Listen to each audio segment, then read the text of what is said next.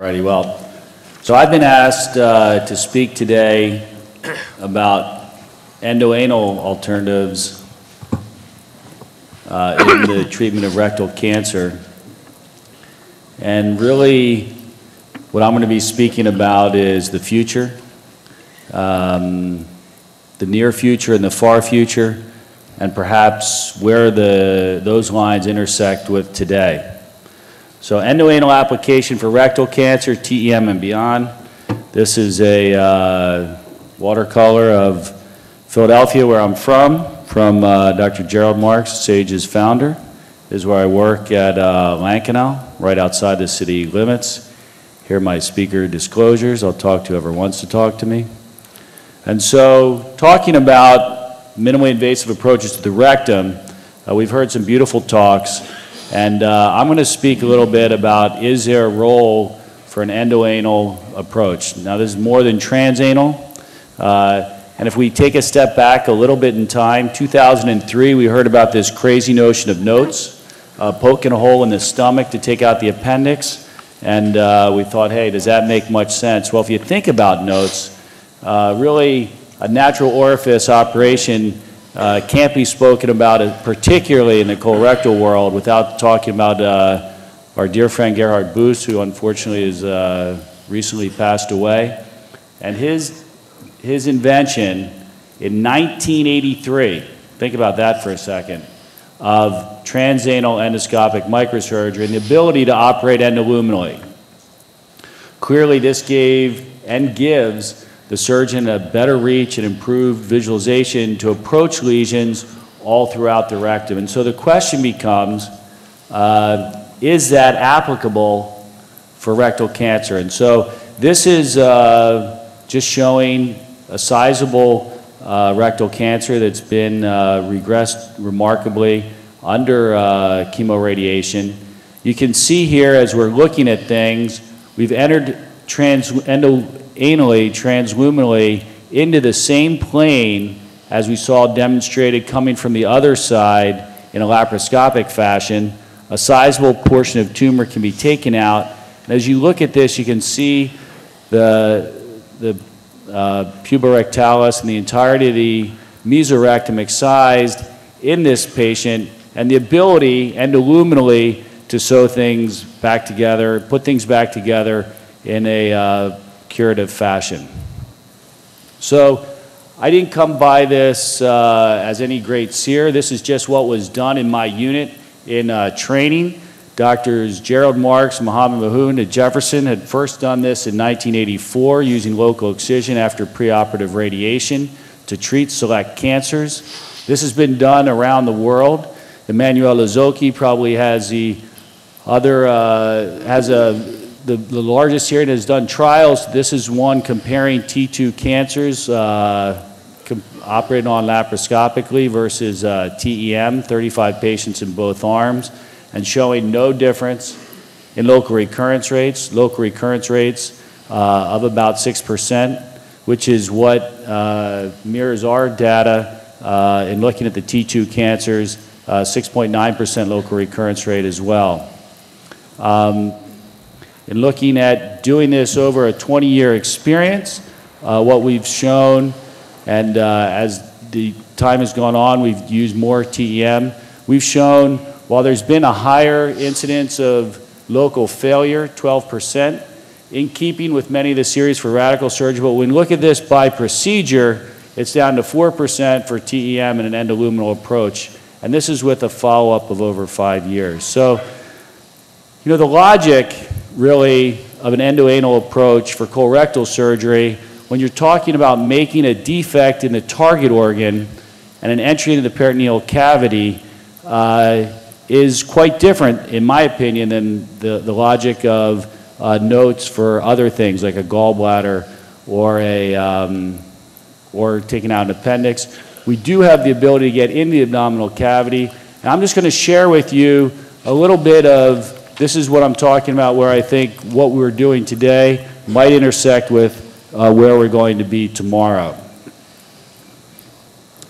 This comes from a large experience both in laparoscopic, minimally invasive approaches in rectal cancer, and really this is some very, this is a progress that we've been making, and I'm offering to you really my thoughts more than where I think we are today. The challenges for any local therapy have to do with adequate lymphadenectomy and staging up front. But if we're able to do something endoanally and actually do a mesorectal excision, it might be something different. So, you know, sometimes necessity is the mother of invention. And so this is actually a short video clip of a very long, trust me, a very long and difficult day where we started laparoscopically, ran into troubles advancing, and then rather than fully converting, went transanally, made an incision at the dentate line, oversewed the rectum, and now what we're doing is looking with the TEM scope. We're in that same plane outside of the mesorectum, coming in endoanally. So this is the look, now this is a look laparoscopically to the right and to the left. This is me operating through the anus and connecting. And you know, this was a challenging problem that we were able to surmount in this fashion, but it gets one to start scratching their head as to say, hey, is this doable from below? That was just connecting it, extracting things, and then this is an unusual view. This is what the TEM looks like coming through the anus.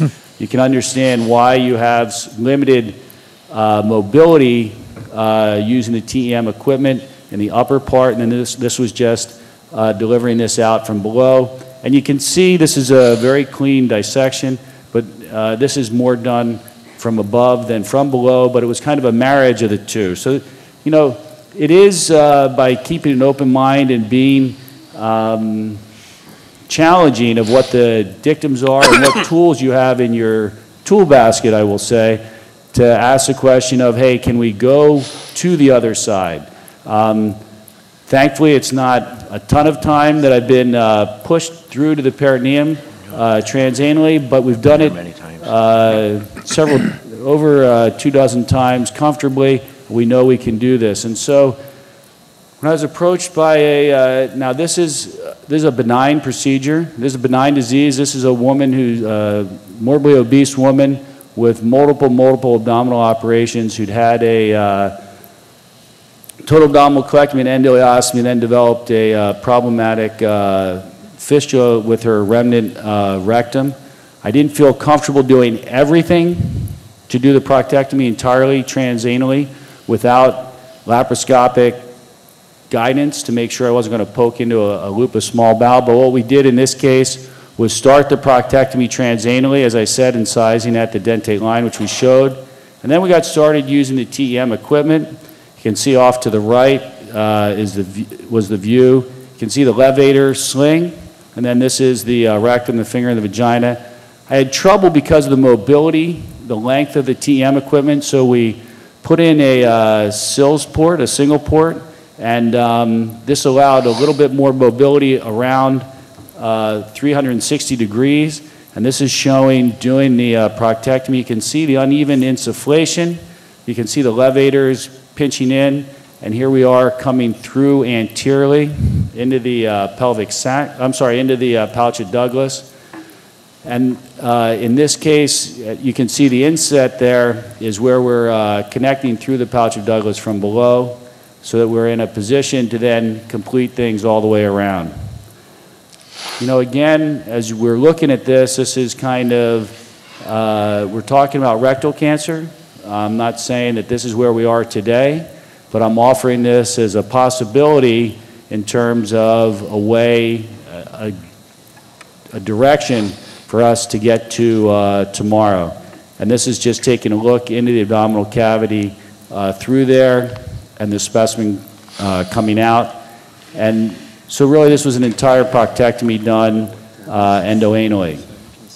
We've since moved on to do some of these without laparoscopic guidance from above, and I think that there are some challenges and there's certainly things to be worked out in this regard, but it's an interesting opportunity, I think, as we move forward, and I think it's worthwhile for people to be focused on this as an opportunity to do something more than what we're doing today in a in a standard laparoscopic fashion. So in conclusion, as we move towards the future, I think there is going to be a role for an endoluminal approach. What ultimately lies on the other side and how we're going to approach it remains to be defined. There are certainly going to be challenges from a cancer standpoint, first and foremost. I think also from a technical standpoint, they're going to need to be worked out, and ultimately, because this will definitely be swimming with the sharks. So I think it is more a question mark as to what's going to happen in the future. I think that remains to be determined, but I think there are going to be people in the room here who are going to be able to add to that body of knowledge, and so I wanted to put that forward to you in terms of approaching rectal cancer in a minimally invasive fashion. Thank you very much for your attention. Excellent talk, John, and thanks for